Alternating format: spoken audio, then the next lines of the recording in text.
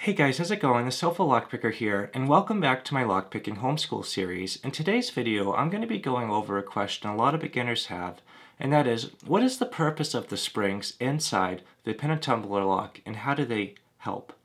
So, in order to do that, I'm going to first go over how a lock works in general.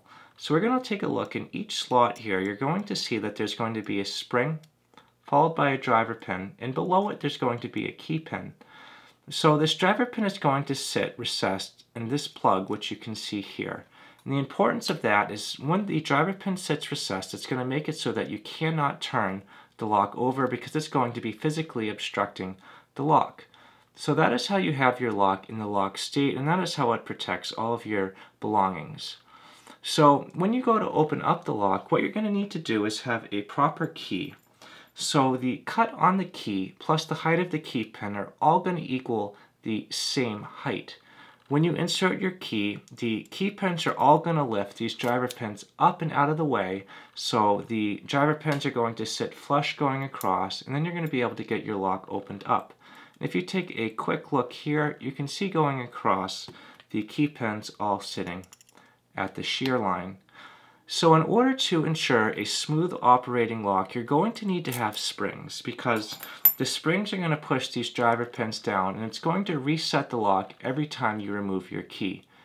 Now you might be thinking, well, if the lock is sitting up like this, why does it matter?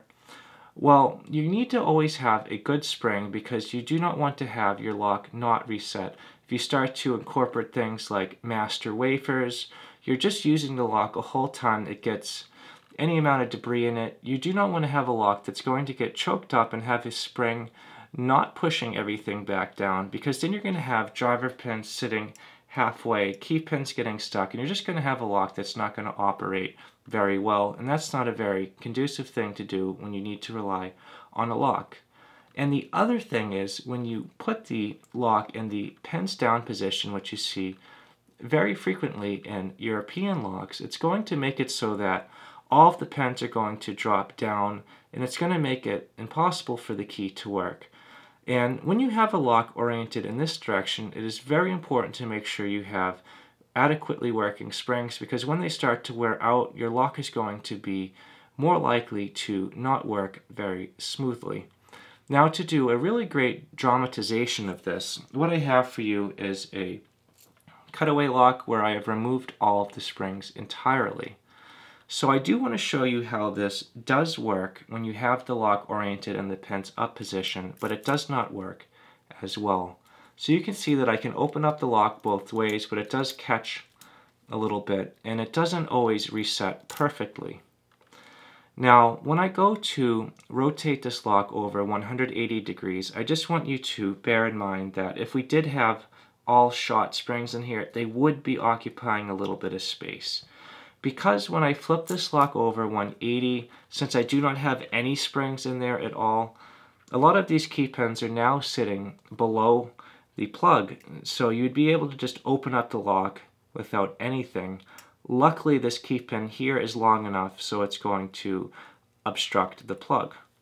But regardless of that, the problem is going to be nothing is going to be pushing these driver pins up.